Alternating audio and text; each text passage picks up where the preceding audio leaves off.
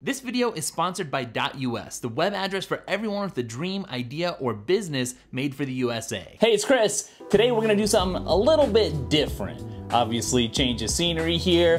What are we doing? Well, we're gonna take a look at one of my all-time favorite Mac apps. And this is gonna be a game changer for some people, I think, because they've just written it off and everything that it can do. And that app is Chrome. More specifically though, Chromium, which is the underlying guts of what Chrome itself runs on. Now, Chrome is Google's browser, and as a Mac person who's super deep into the Mac ecosystem and the Apple ecosystem, you would think that I would use Safari. And trust me, I would rather use Safari for stuff. It's just that Safari has no extensions and Chrome has a million extensions, and a bunch of them I rely on for my business and for getting things done. So today I want to talk to you about some of the ones that I use already, and then also together discover a few new favorites, which I think you guys are gonna like. Now look, I get it. Chrome, it's a resource hog and it drains your battery, and it doesn't have Safari or Apple's focus on privacy.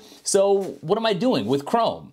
Well, I have to have these extensions, and so while I'm at it, what I try to do is make my Chromium experience as Apple-like or Safari-like as possible. And how do I do that? Step number one is to download the Brave browser, which runs on Chromium, and it gives me a privacy-first, privacy-focused web browsing experience, and speeds things up compared to Chrome as well. I so wish that I could do Chrome extensions on my iPad Pro specifically.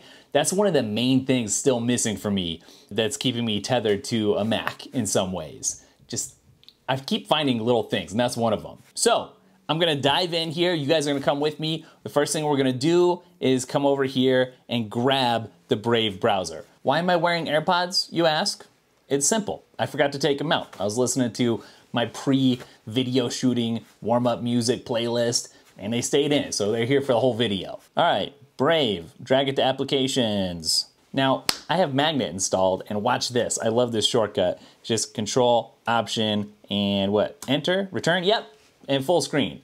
Magnet is the best. By the way, let me switch over to Chrome here real quick so you can see. I've got all of my favorites, just the icons. I delete the descriptions so I can fit more on my favorites bar. And maybe that's something you can try, you could use. I find that much better. All right, so I got it loaded up. The first thing I'm gonna grab is 1Password, because that's my password manager, and that's crucial for your web browser. Oh look, they have one just for Brave here, even though you probably could just run the Chrome one. Well, I'm just gonna grab the Brave one then. Okay, the second thing I'm gonna grab is Bitly. I can't make it without Bitly because I often share a lot of links and I need them shortened, although I quit paying for my own personalized short link because they wanted a ridiculous amount of money. Add extension, and look, I'm on the Chrome App Store here, and already I can see that Brave is blocking some stuff. Bitly, 1Password. The next thing I'm gonna get is Genius Link. Now, if you're a business person, you do any kind of online business stuff, Genius Link is gonna be crucial, critical for sharing affiliate stuff.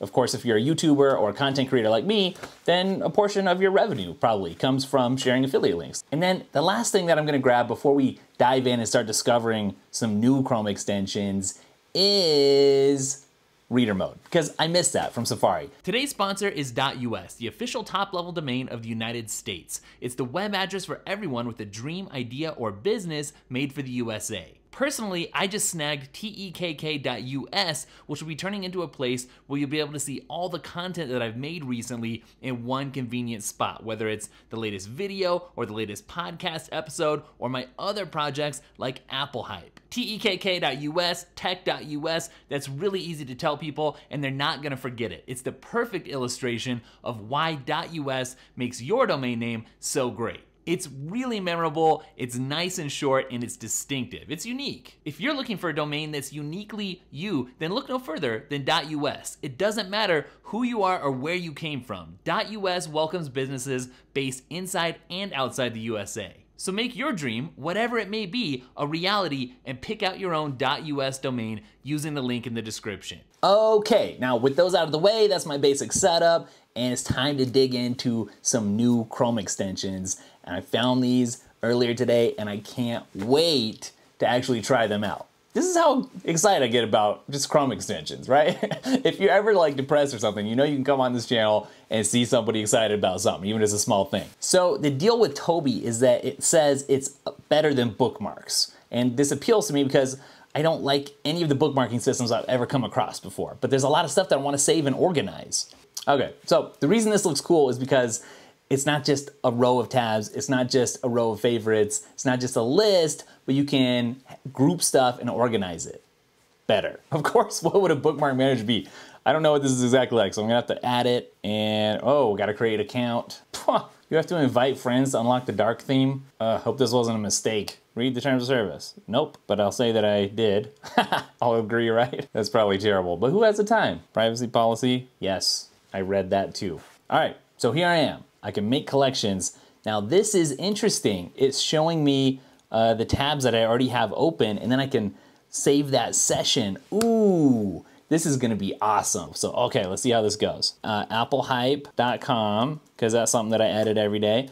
And then let's go to Squarespace also, because then I would use Squarespace to work with Applehype. Let's open up Amazon Product Hunt. I'm just throwing out some random stuff here that might be useful. Let's see, Uncrate. They got some cool stuff, and I'm just throwing out some random stuff to try here. Okay, I'm gonna save this session with everything that I've got open. And saving a session will close all the tabs and create a collection of your currently open tabs. This is super useful when you want to unclutter your browser. Okay, save. Cool. So then I could say open tabs, and it will open them all. Oh, this is cool. I'm really liking this. You know, I needed something like this. I have all these different projects that I work on and like web flows, workflows on the web. And yeah, this is gonna save me a lot of time, I think, to just organize them all and have them ready. This is great. This is kind of like, what was it called? OneSwitch or Workspace? I think it was called Workspaces, the Mac app that kind of lets you flip open different apps that you're gonna use for a certain project and then close them and then open other ones depending on what you're doing. This is like that, but for Chrome, for your browser. This is really cool. All of my Apple sites, and I should add some more. Cool. Oh, and then as I drag them over, it actually closed each tab. And so that's very cool too. Now they're just ready to go. Okay, this is a huge time saver. Man, so you could organize all kinds of stuff. All right, here's the next thing I wanna check out. It's called OneTab. Not the coolest website I've ever seen, but what this one is supposed to do is help you beat all of that bloated memory usage. You remember Jonathan's recent video with all the Chrome tabs? To beat that, speed up your browsing by 95% by putting all of your open tabs into a list.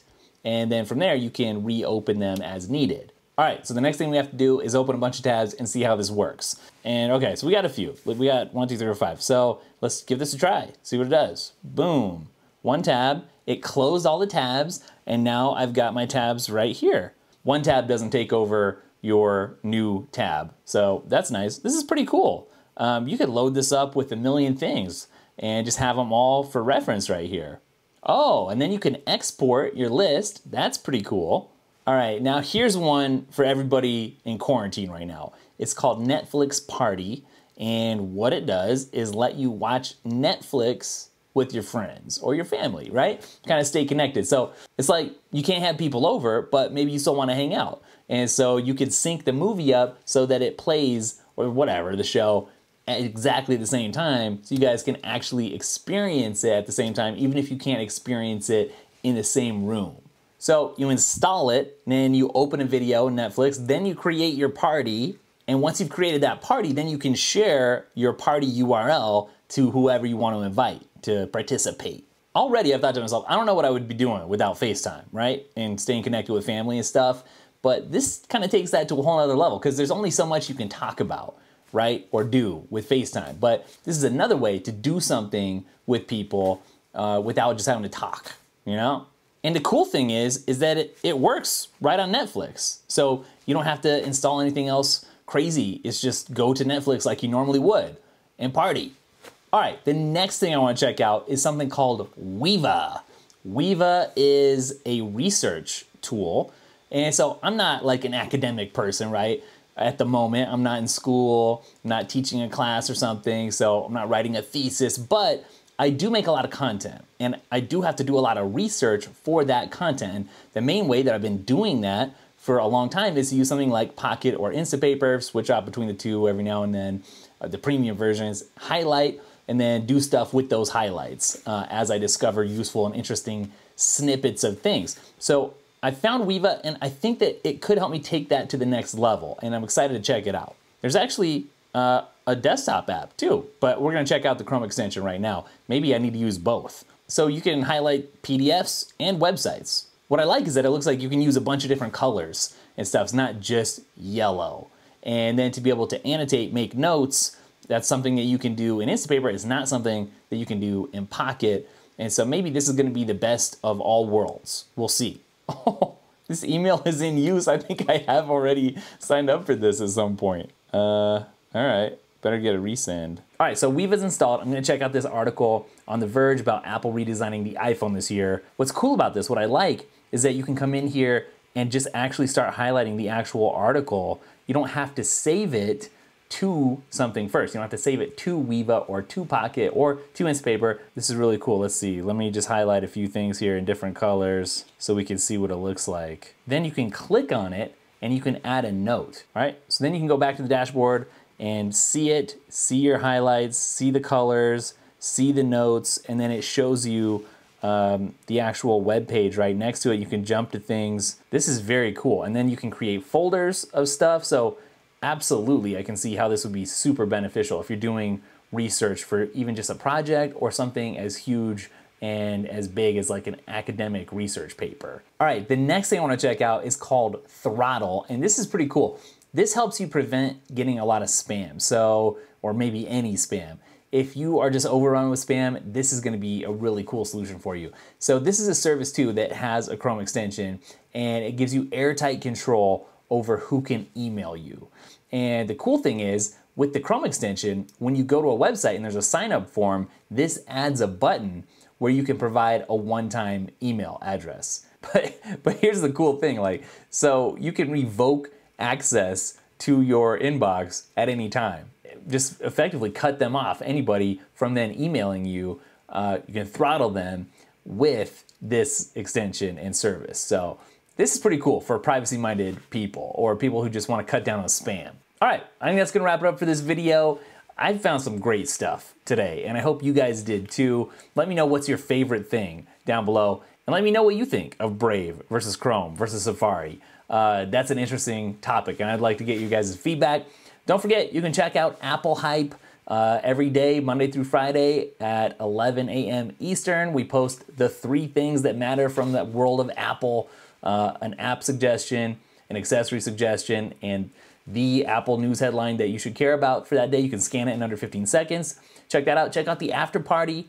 That's our podcast. It's free, it's cool, it's growing, so come join the party. And I'll catch you guys in the next video. Later.